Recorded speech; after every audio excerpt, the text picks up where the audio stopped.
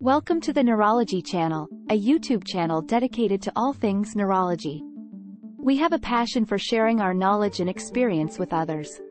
On this channel, we cover a wide range of topics related to the brain and nervous system, including common neurological conditions, diagnostic tests, and treatment options.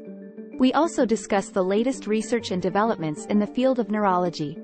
Whether you're a medical professional looking to stay up to date with the latest research, or a patient interested in learning more about the brain and how it works, the Neurology channel has something for you.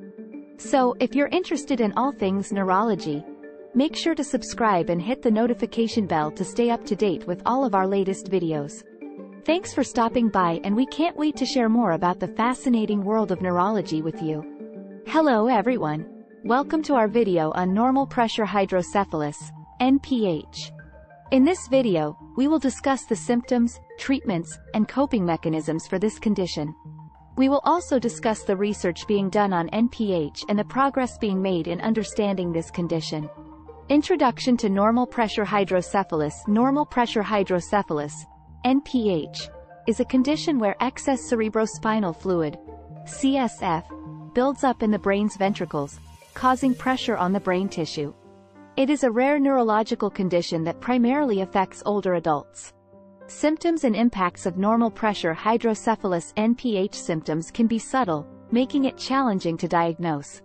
Symptoms include difficulty walking, urinary incontinence, and cognitive decline. These symptoms can significantly impact the patient's quality of life, making it difficult for them to perform daily activities. Treatments for normal pressure hydrocephalus. The primary treatment for NPH is a surgical procedure called a shunt, which involves implanting a device that drains excess CSF from the brain to the abdominal cavity. The procedure is generally safe, and many patients experience significant improvement in their symptoms after the surgery. Coping with normal pressure hydrocephalus. Living with NPH can be challenging for both the patient and their caregivers. However, there are ways to cope with the condition, such as physical therapy to help with walking difficulties, and incontinence management techniques to deal with urinary issues.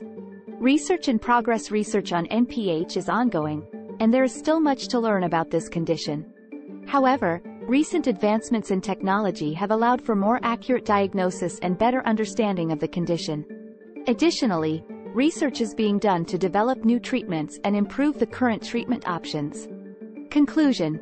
Thank you for watching our video on normal pressure hydrocephalus. We hope that you have learned something new about this condition and its treatments.